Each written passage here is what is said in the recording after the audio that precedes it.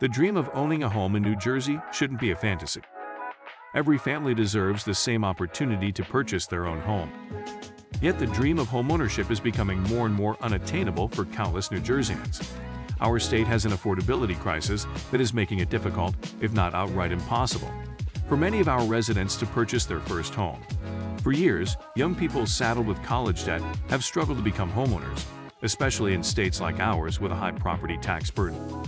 Homeownership is also a significant issue for people of color, who own homes worth far less than their counterparts.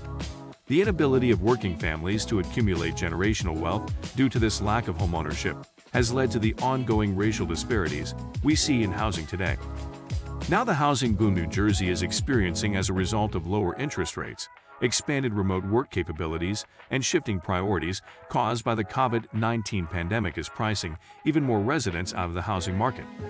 Real estate prices increased by 12% in 2020 and 15% in 2021. They are estimated to increase by at least 5% this year.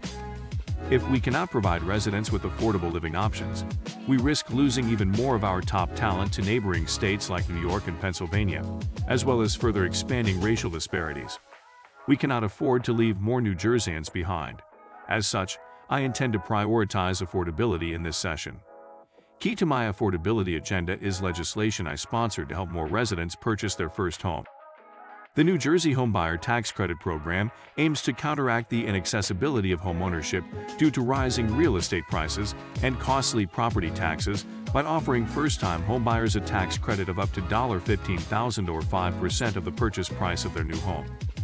My goal is to help families build generational wealth by ensuring this credit goes to the residents who truly need it. The program would specifically benefit low-income and middle-class families under the income and property value guidelines specified in the bill. The house flipping trend is yet another factor contributing to residents being pushed out of the market. The bill specifically excludes those investors and focuses on everyday families by requiring homebuyers to use the house as their primary residence for at least 3 years after purchasing it to be eligible for the tax credit. We need programs and incentives, like this one, now more than ever, if we want to give more residents the financial means to buy their first home in New Jersey, rather than having to seek housing opportunities outside of the state. I will work toward advancing this and other legislation to make the dream of owning a home attainable for every resident, so that our state can be a place in which our residents want to and can continue to live. We are a father and son real estate analysis team based in Rumson, New Jersey. We examine the tricky real estate market throughout New Jersey and let you know when to buy, when to sell, and when to wait.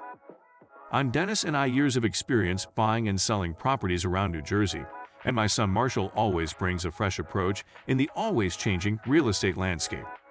For most up-to-date information about the real estate market in New Jersey, follow us at Dennis and Marshall Lynch.